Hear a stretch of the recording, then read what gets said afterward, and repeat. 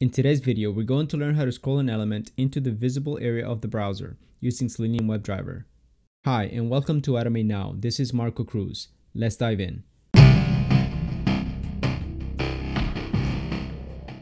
And first, we're going to navigate to automateNow.io. Then we're going to click on Sandbox to go to the Sandbox page. And notice that there's a lot of content on this page. We can see that by looking at the scroll bar on the right. If I move the scroll bar down, we can see more of the content. The action that we're going to automate is scrolling down to this map here. So we're going to bring this map into view. Let's go ahead and write the test. And here we have the test called scrollElementIntoView. And as usual, we're going to call the Sandbox page object. And then we're going to say scroll map into view. Now we need to implement this method.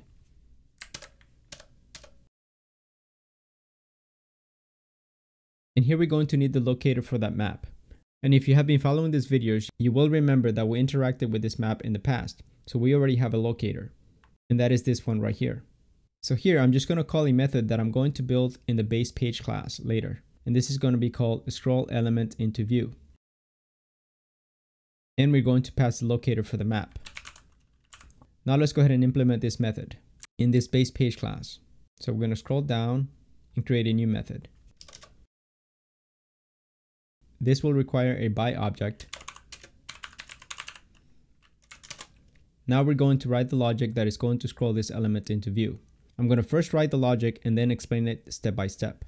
So first we're going to need a web element. So I'm going to say web element. We're just going to call it element. This is going to be equal to driver.findElement. And we're going to pass in the locator.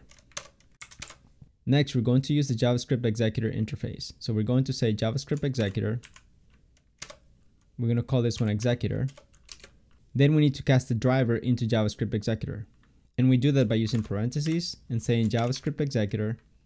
And then we say driver. Next, we're going to call the executor object. And we're going to say .executeScript. And this is the script that we're going to send. We're going to say arguments. And then inside brackets, we're going to say 0. Then we say .scrollIntoView. And this is a method, so we use parentheses, followed by a semicolon. Then we say comma, element. There's a typo here, so let me go ahead and correct that. And that's all we need here. Since this method is the most important method in our test, let's go ahead and discuss each of these lines. First, we're creating a web element. Notice that when we call driver.findElement, this returns a web element. If we inspect this method here, we're going to see that it returns a web element. Then we're using this JavaScriptExecutor. I'm not going to go into a lot of detail of what JavaScriptExecutor is. You can watch the video on the top right where I explain in detail what JavaScriptExecutor interface is. But basically, this allows us to send JavaScript code to the browser by using this method here called executeScript. And this is the script that we are sending. Let us understand this piece by piece. First, we see arguments, and then in brackets, we see 0. This is referring to argument 0, which is the first argument. In this case, we have a web element right here. Let's check out the W3C Schools website to learn what the arguments object is. And here it says the JavaScript functions have a built-in object called the arguments object. It also says that it contains an array of arguments, which are used when the function is called. So in our case, we only have one argument, and that argument is this one here, the web element. So we are referring to this web element by saying arguments 0. Next we say .scrollIntoView. Now let's see what the scrollIntoView method does. If we go back to W3C Schools, we can see that it scrolls an element into the visible area of the browser. So now you know exactly what is happening here. We're saying argument 0, which is saying this web element. I want to scroll it into the visible area of the browser. And that's it. Now let's go ahead and run the test. And let's put a breakpoint right here before we do the scrolling operation. And let's run it in debug mode. And this is before we do the scrolling. Let's go back to the website. We see that it's not in view yet. Now let's go ahead and execute this line of code and go back to the website.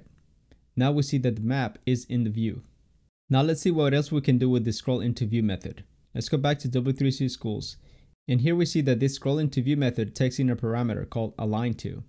This is an optional parameter, and these are the values that we can pass. We can pass in true or false. If we pass in true, it says that the top of the element will be aligned to the top of the visible area. What this means is that this top of the element will be aligned with the top of the visible area here.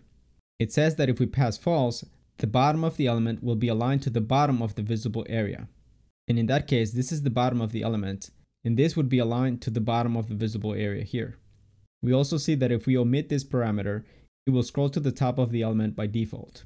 So to test this, let's go ahead and pass in false to this method. And here we're going to say false. Now let's go ahead and rerun this test.